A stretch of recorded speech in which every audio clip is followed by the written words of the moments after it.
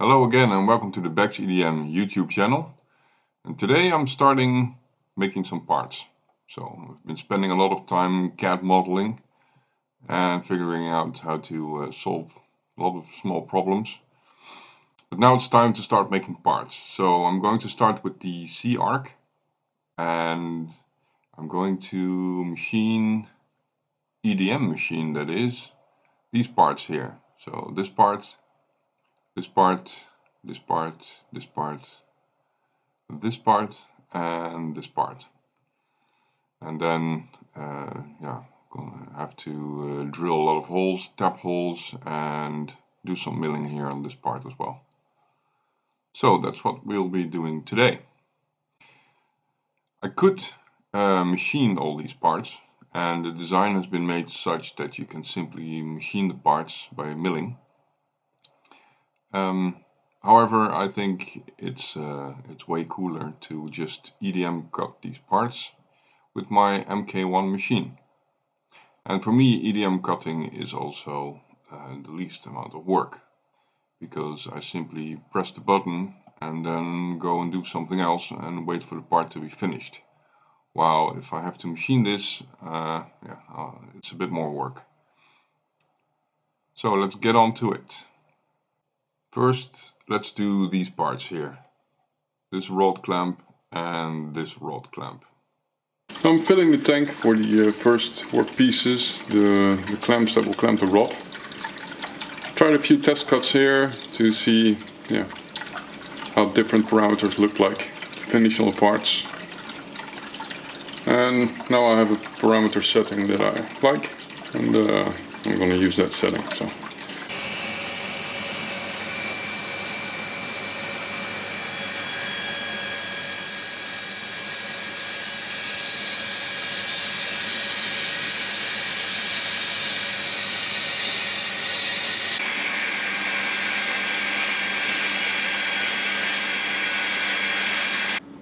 Okay, the first part's finished. Let's have a look.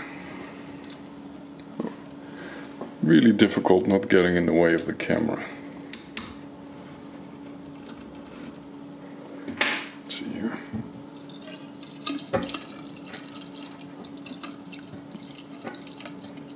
Come on, you.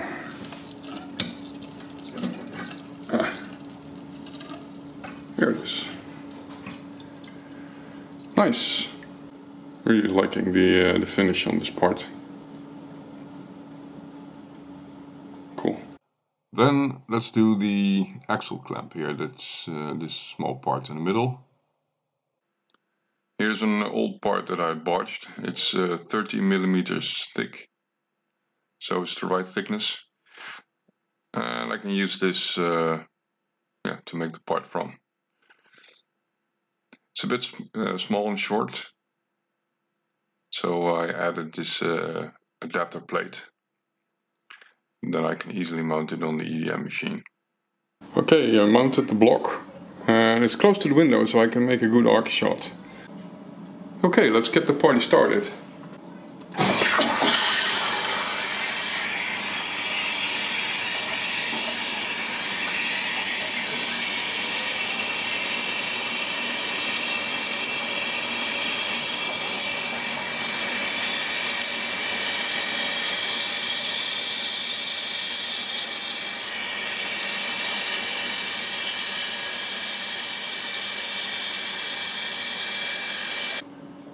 Okay, I started out here and then the wire broke. And I know why.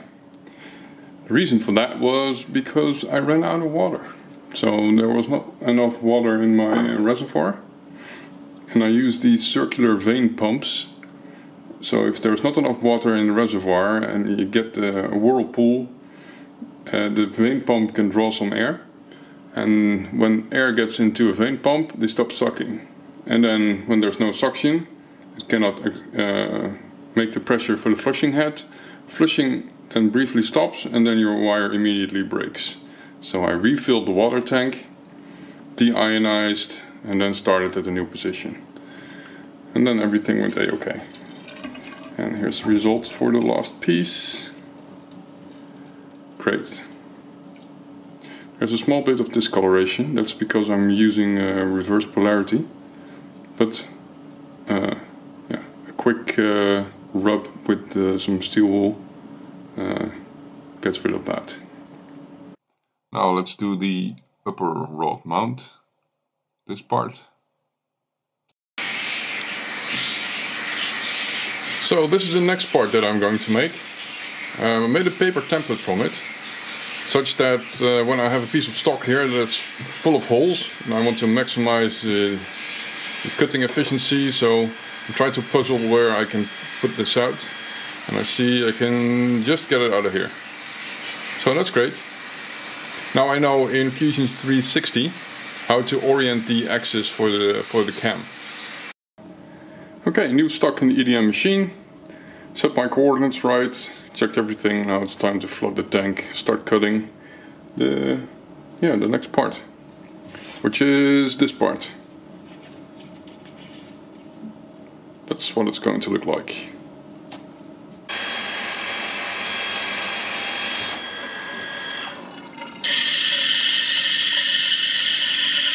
And it's done. Alright, let's have a look.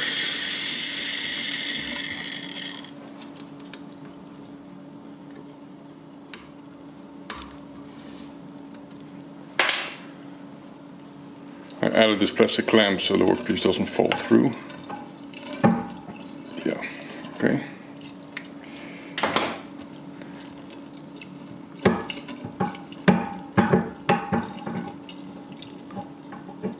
And there it is.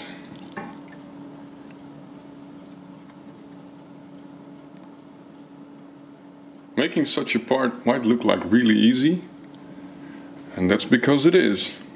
You just press start, go and watch This Old Tony on YouTube, and when you get an email from your machine that the part is finished, you're done.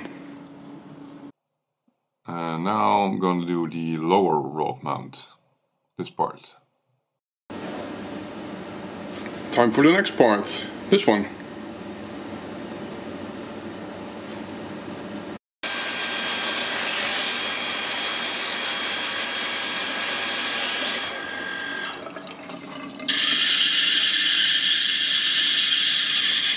Alright, that's the lower part finished.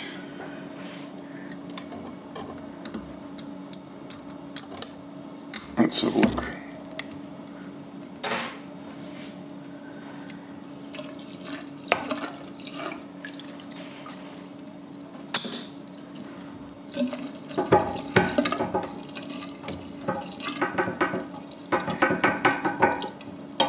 Yeah, cool.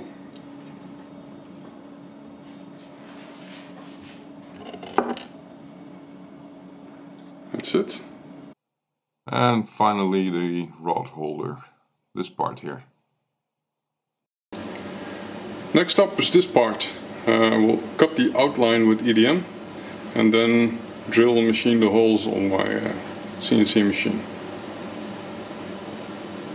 Let's have a look.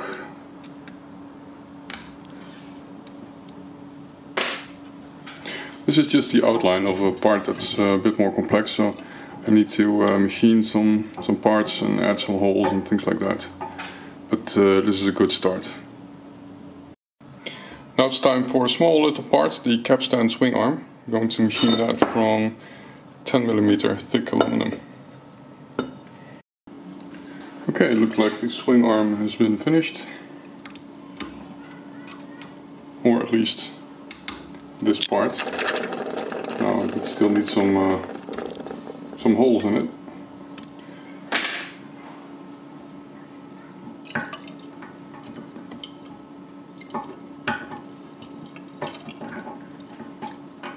There we go. Nice. Next part is this hinge thing that will move the roller that pinches the wheel. So I'm going to EDM the outside contour again, like all the other parts. and then just machine in the holes later.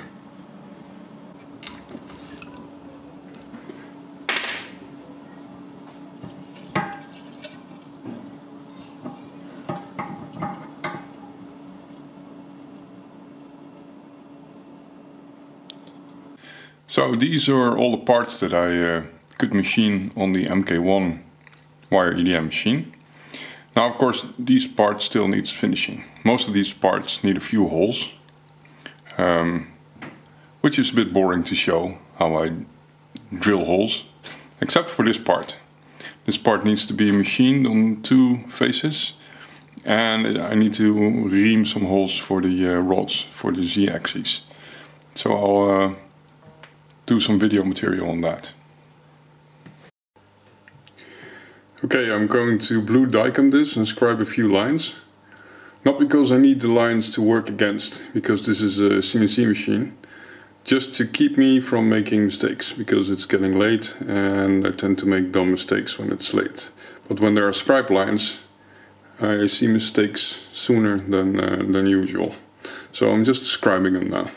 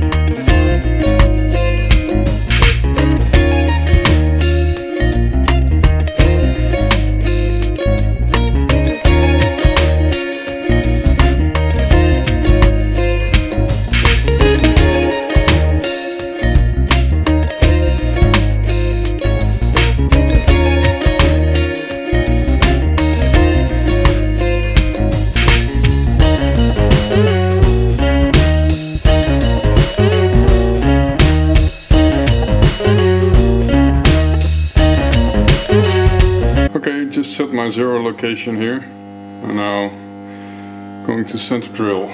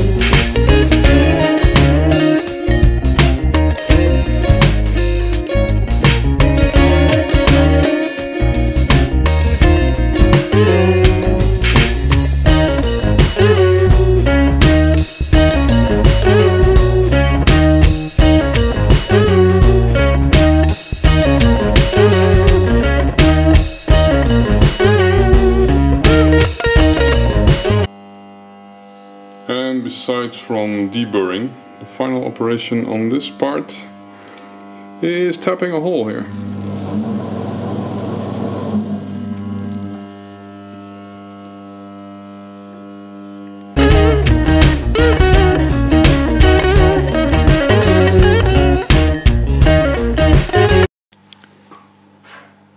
So here's the part deburred and cleaned. Really nice. So let's put it together a bit so you can see where it belongs. Okay, here's where the part fits in the bigger picture. It's just a simple mock-up here. So you can see where it belongs. And when I put the simple mock-up here together, I noticed I made a mistake. It's a small one, but I need to remake this part. Because as you can see here, these M4 bolts, they go straight through the part, and I needed nuts. That should not have happened. There should be M4 thread in this part. Which I forgot, I just drilled it 4 millimeters. So the model is correct. It was just a fabrication error. So I need to redo this part. Otherwise it's going to get really tedious. If you open and close the clamps, you have to hold the nuts every time. So that's not really an option. Redoing this part. I won't be making a video about that because it's basically doing the same thing all over again. But here you can see, yeah, the assembly and what it looks like. So, of course there is another axle going to be here. And then I think the next video will be about making the flexure.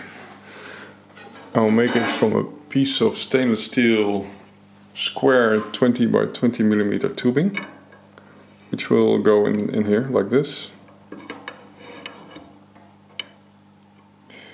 And that will be the flexure that will position the upper flushing nozzle. So we're starting to get somewhere.